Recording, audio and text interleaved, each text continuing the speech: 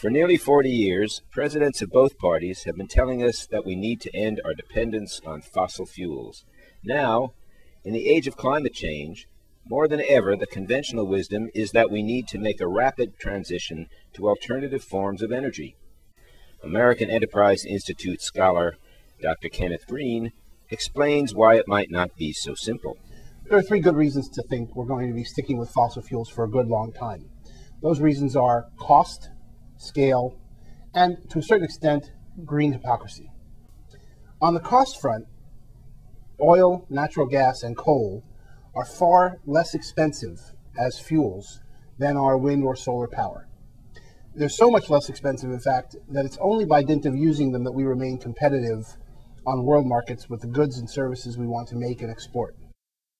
Well, when it comes to scale, here's the problem. Coal, oil, and natural gas are very, very dense fuels. If you picture the amount of energy in a cup of coal, it's a lot of energy. If you picture the amount of energy in a cup of oil or gasoline, that's a lot of energy. If you picture the amount of energy in a cup of sunlight or a cup of wind, that's not a lot of energy.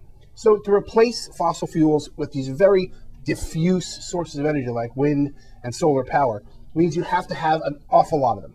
To replace, for instance, one traditional coal plant, you probably would need about 5,000 windmills because the windmills are only about 20% efficient. They're only producing power about 20% of the time. So you need a five-fold safety buffer of wind to replace even one coal plant. Well, it's even worse for solar power because solar power is so much more diffuse. To replace the power of a coal plant with solar cells, you need about 625,000 solar cells. But in fact, you really need more than that because you can run the coal plant at night. It's very hard to run your solar plant at night. So you probably have to have a double capacity to match even one coal plant. The third reason to think that we're going to be sticking with fossil fuels comes down to green hypocrisy. If you look around the country, places like Cape Cod being the most best known example, but Nevada, Wisconsin, Maine, California, Pennsylvania, West Virginia, environmental groups at the local level are blocking alternative energy projects that are on the ground that are trying to be built. So for example, if you wanted to run power from the inland valleys of California out to San Diego, you have to cross a state park and the environmentalists will block the power lines. This is the case with almost all of these projects, wind and solar power, which suggests you're not going to see them anytime soon. The national groups say, we're all for it. The state groups say, we don't want it.